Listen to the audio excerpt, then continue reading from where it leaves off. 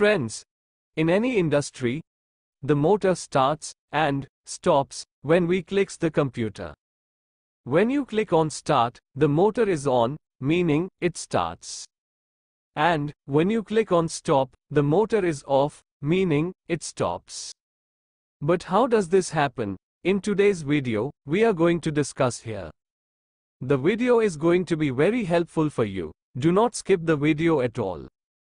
Look friends, start and stop signals are command signals from PLC. Friends, to control any motor from PLC, VFD is used. The full form of VFD is Variable Frequency Drive. We also call VFD as Variable Speed Drive. With VFD, the motor can be run at variable speed, meaning it can be run at different speeds. This is a big advantage of VFD. Apart from this, by using VFD, the power consumption is also greatly reduced. This was about VFD. Let's move on. The computer system through which any industry is controlled is called SCADA. The full form of SCADA is Supervisory Control and Data Acquisition. SCADA is the overview of any industry. All processes are controlled through SCADA only. Motor is also controlled through SCADA. To operate the motor, the motor icon is clicked. After that, click on Start. After clicking on Start, these command signals are sent to the digital output of PLC, means DO module. This is done because motor start is a digital output signal. Whatever the type of signal is sent to the same module. In DO modules, lights are used for signals.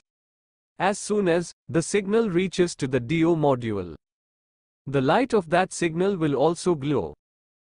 After the DO module, the wire signal reaches to the relay. As soon as the signal is received, the relay gets excited and turns on. When the relay is on, there is an LED of the relay. It glows. The output of the relay is sent to DOTB of the PLC panel.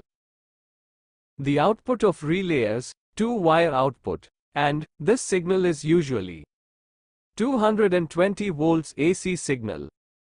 From the VFD side, a control supply signal is also sent to the same DOTB. One side is relay output at DOTB, and on the other side, there are 2 wires to start the motor. Control supply comes in 1 wire from VFD on the motor side. The motor starts due to this control supply. When the motor starts, it means it will turn on. So, the color of the motor will also change on SCADA. Usually, red color is used when the motor is off or stopped. And when the motor turns on, to show it, it turns green. Meaning, when the motor starts, its color becomes green. Friends, one thing to be kept in mind here is that without control supply, the motor will not start. So, motor start procedure is completed. Now, let us understand how to stop the motor. So whenever the motor has to be stopped, command is given from SCADA.